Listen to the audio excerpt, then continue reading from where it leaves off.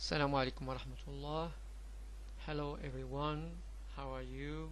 Are you fine? Happy to meet you with this new lesson, which is a grammar lesson.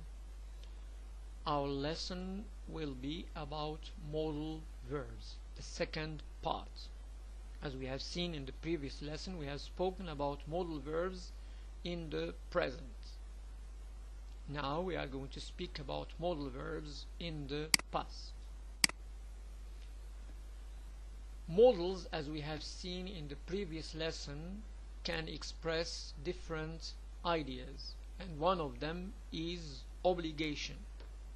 But when we want to express obligation in the past, we use had to. We use had to plus bare infinitive. Bare infinitive, it means infinitive without to. For example, had to do, had to go, had to see, etc. Now let's study this example. As we missed the bus, we had to take a taxi despite the high cost. We had to. Here it means that we were obliged.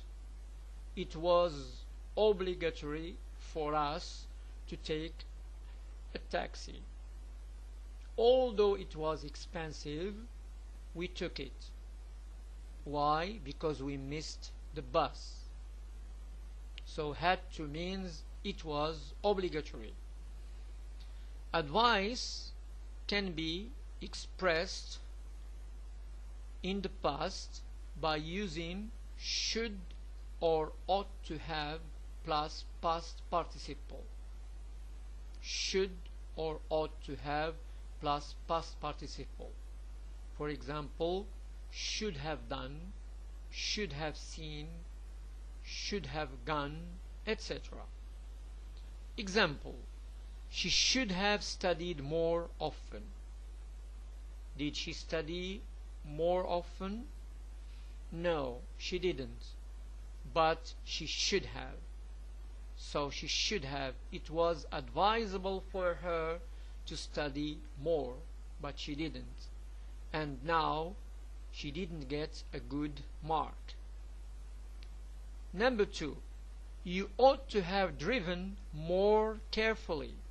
You ought to have driven more carefully. But you were not careful. You were not careful. It was advisable for you to drive carefully, and now you are fined by the policeman. Ability can be expressed by could, the modal could, plus bare infinitive. Example: she could drive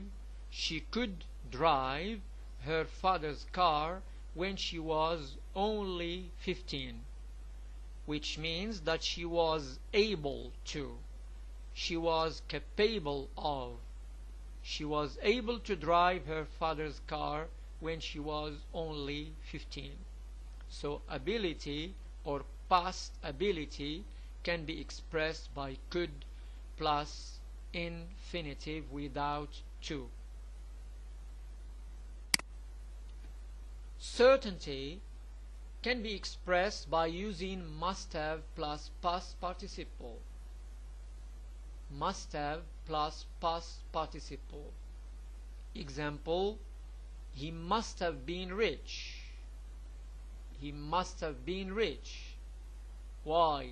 Because he had a big castle and an expensive car. I am sure that he was rich. I am sure that he was rich. So here we express certainty in the past.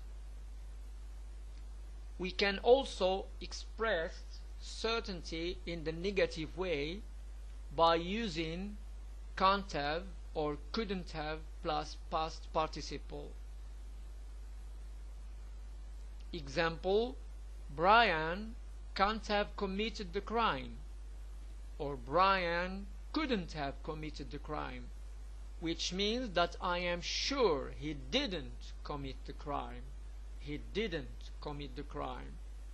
So we have expressed here certainty in the past, of course, certainty in the past by using can't or couldn't have plus past participle, which means that someone is sure that something didn't happen.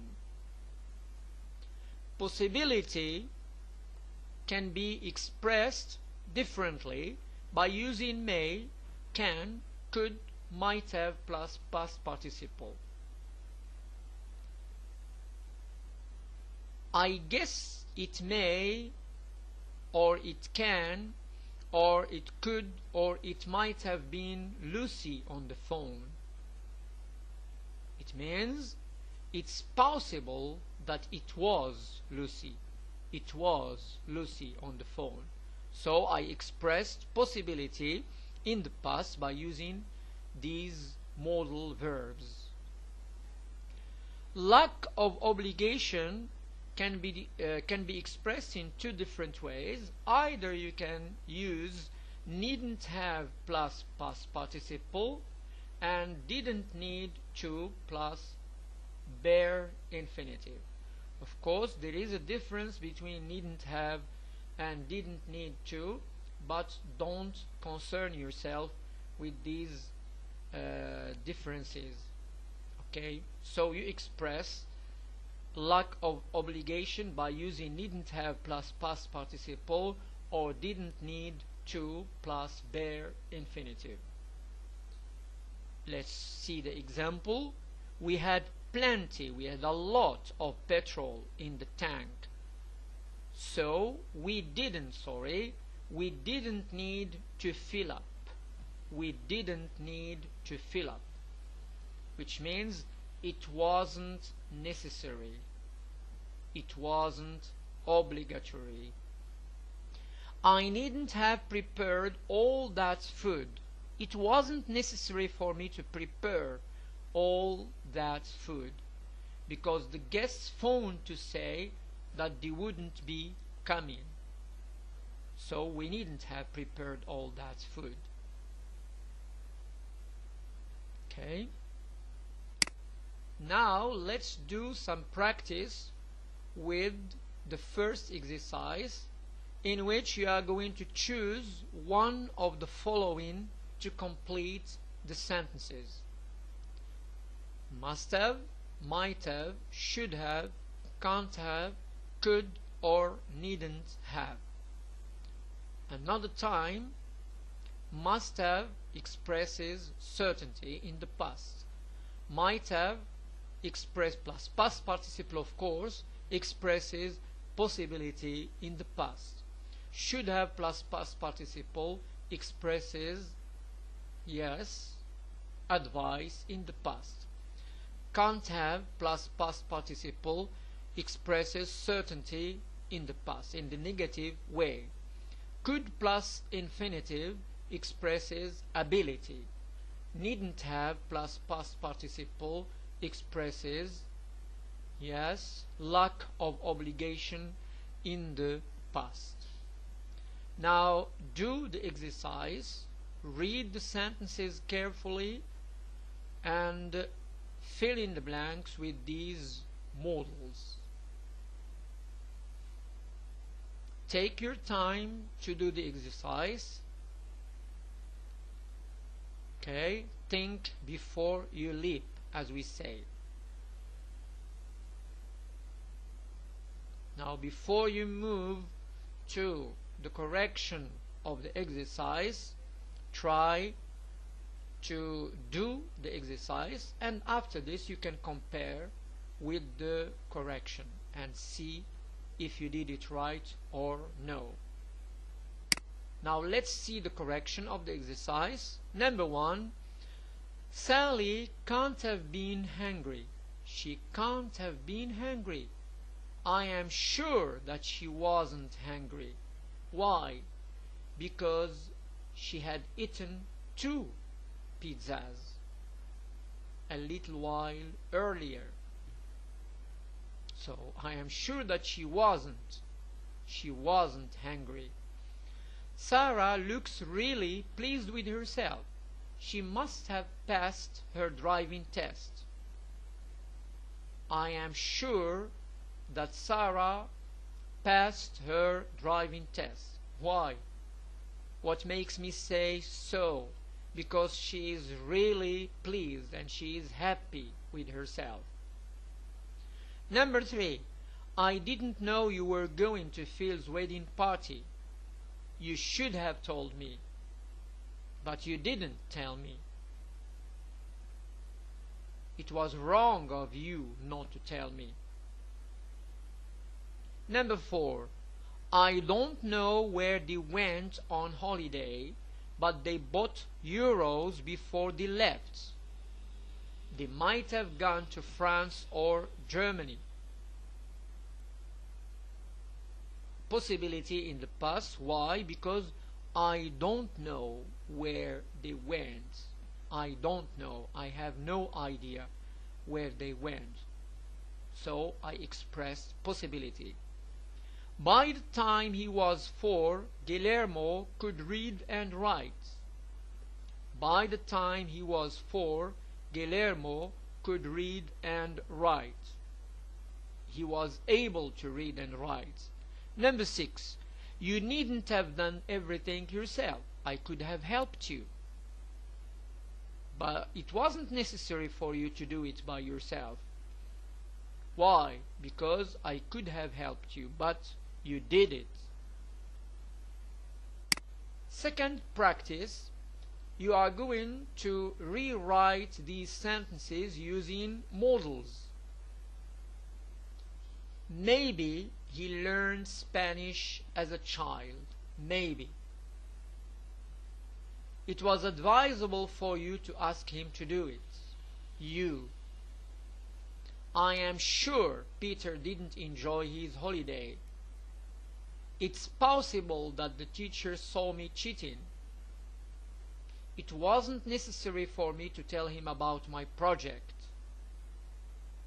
I think you were wrong to reveal your secrets. I am sure that your classmate took your jacket by mistake.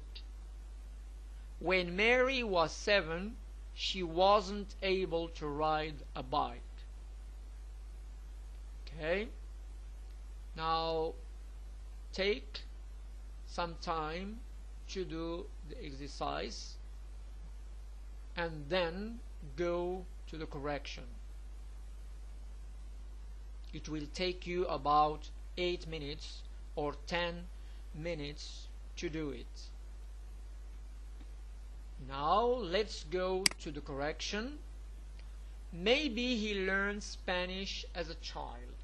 If you see the word maybe, which means it's possible, and the verb learned, which means that we are speaking in the past, so we are going to express possibility in the past. He may have learned. He may have learned. You can use also he might have learned. It was advisable. It was advisable. So what are we going to express here? Advice in the past. You should have asked him to do it. You should have asked him to do it. I am sure, certain. So I'm going to express certainty, but I'm going to express certainty in the past. Didn't enjoy. Peter can't have enjoyed his holiday. Peter can't have. I am sure that he didn't enjoy his holiday. So we have expressed certainty in the past in a negative way. It's possible that the teacher saw me cheating. Possible, possibility, in the past, saw. So the teacher might have seen or could have seen or may have seen me cheating. It wasn't necessary for me to tell him about my project. It wasn't necessary. So, here we express possibility in the past. It wasn't. I needn't have told. I needn't have told. Past participle of the verb tell. I think you were wrong to reveal your secrets. You were wrong. You shouldn't. You did a mistake. So you shouldn't have revealed your secrets. I am sure that your classmate took your jacket by mistake. Certainty in the past. Your classmate must have taken your jacket by mistake. Number 8. When Mary was a child, she wasn't able to ride a bike. Mary couldn't ride. She wasn't able. So she couldn't ride a bike when she was a child. Okay. I hope that you got it. I hope that you understood how to express obligation and advice and other ideas in the past. So see you in a new lesson next time, inshallah, and good luck.